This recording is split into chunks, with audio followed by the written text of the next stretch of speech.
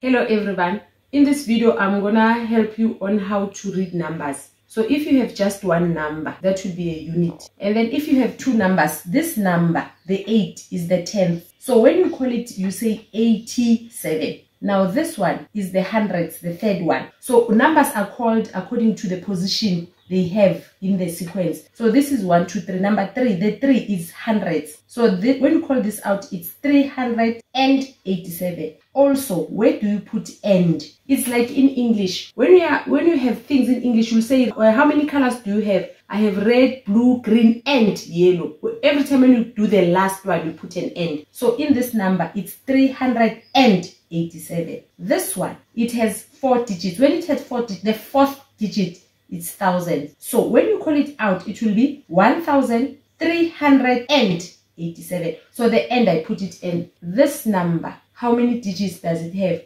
1, 2, 3, 1, 2, 3. When you go to digit number 7, it's million. So it's 2 million, this one. This one, 369. When you go to the 10th digit, it's billion. So when you call numbers, you look at how many numbers, where it is in the sequence, and then also in your exam, they might not do the spaces. When you write it, do the spaces for yourself, make it easier to call it out. Let's do 2 examples. Now, when you look at this number, it has 1, 2, 3, 4, 5 digits. So it's easier for yourself to make a space here.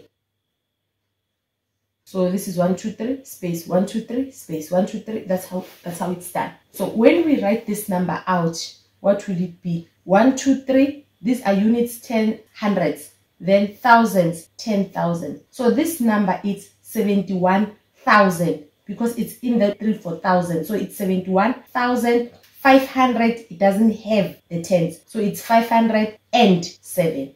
Let me write it out for you.